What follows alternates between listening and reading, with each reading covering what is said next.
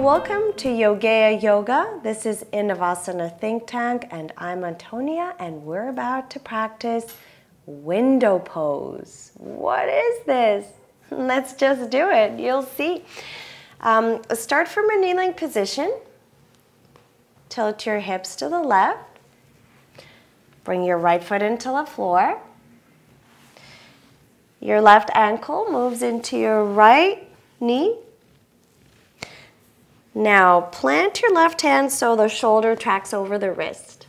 Fingertips pointing out. Lift your hips up.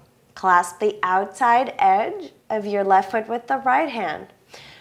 Extend the leg forward. Here is how it starts, but to get to our window and look through that window of opportunity for us, we have to bend the elbow and abduct the leg all the way to the arm. Keep on lifting.